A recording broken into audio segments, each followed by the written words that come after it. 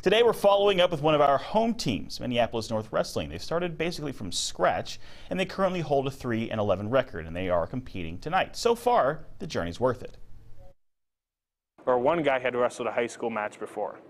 Prior to that, no one else on our team has wrestled a high school match. At first, I didn't really stick up with wrestling because it wasn't really my sport. But then, as I got into high school, I learned that it helps me physically and mentally. Minneapolis North's all-new wrestling team is navigating its way toward sustained success. Growing as individuals, but at the same time growing as a team and growing as a family.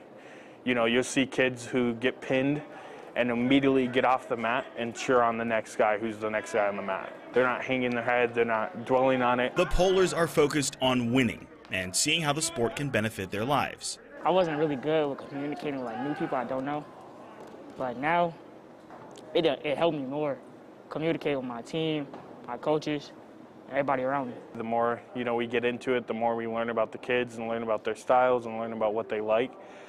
Same as individuals. More interest in the sport among Metro student athletes helps the Polars achieve part of their goals. I see progression and see more kids developing and coming to wrestling. We have a banner over there. It's our team banner, and it says on one side it says legacy starts here.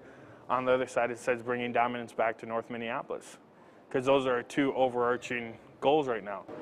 The rest is up to the kids. It's more interacting and more building up things that we can learn and stuff. Another avenue for kids to learn more about themselves and the world around them. Yeah. Love the positive influence of amateur sports on kids. And wrestling's tough. You got to be disciplined, so that's cool. Yeah.